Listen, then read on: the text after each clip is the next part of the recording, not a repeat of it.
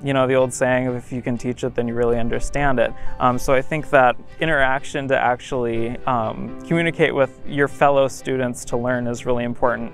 And I think that's really broadened on an online, platform, because you can't talk to that many people when you're in a lecture for 50 minutes and then have to run off to the next thing. When you are interacting in an online discussion forum, you're going to hear more from more people than you would if you were in an on-campus class.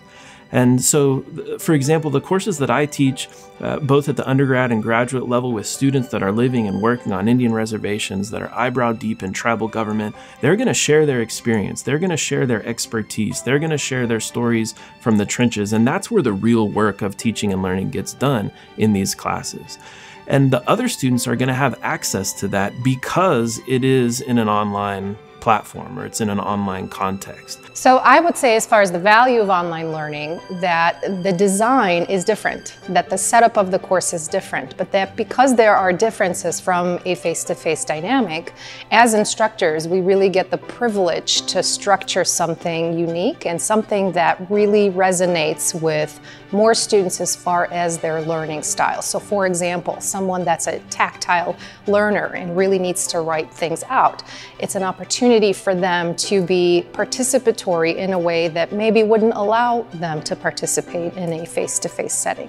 Whether we come together in a lecture format, whether we break into breakout sessions to make sure that I include that active student learning. The goal is for me and for my students is to emulate that face-to-face instruction and put that into this online Zoom format.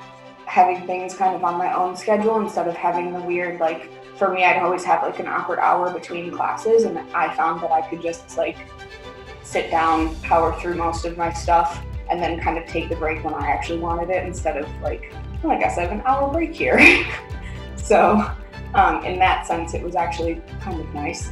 I think students like the control that they have over the online learning environment. They have more control over the classroom, the virtual classroom, if you will, than they do an on-campus classroom. So the future of education, in my view, is such that we are utilizing and leveraging the online learning modalities. I think the balance of it in a hybrid, system is very important in the way that it's going anyways. But this is not something that we're just starting to do. This is something that we've been thinking about and working on for a long time. And we're very deliberate in accounting for those complexities and taking good advantage of the tools that are at hand.